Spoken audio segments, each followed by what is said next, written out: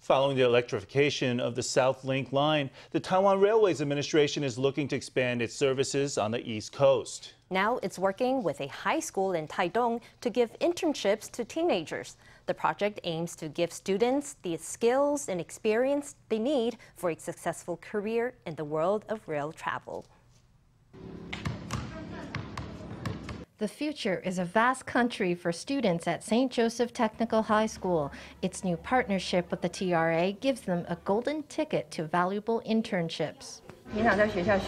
Normally, what you study at school is only the academic side. But if you get the chance to actually go to the place and get to know the profession, then you're putting your knowledge into practice. Then, after the internship, you come back to school, you know where you've got more to learn, and you can keep strengthening your skills.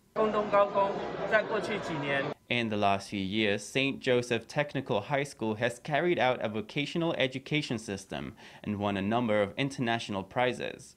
Its technology has won recognition too. This is really what the TRA needs. At this ceremony to mark the deal, the school's principal presented a St. Joseph chair to the vice head of the TRA. The chair is a required project for woodworking students at the school.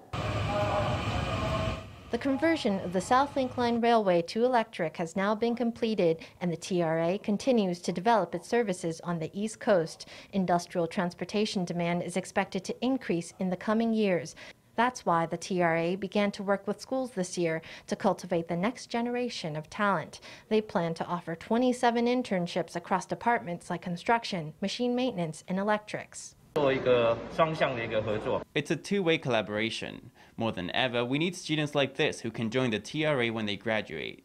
The project is expected to give students a great launchpad into the world of work, as well as helping to reinvigorate transport across the east of Taiwan.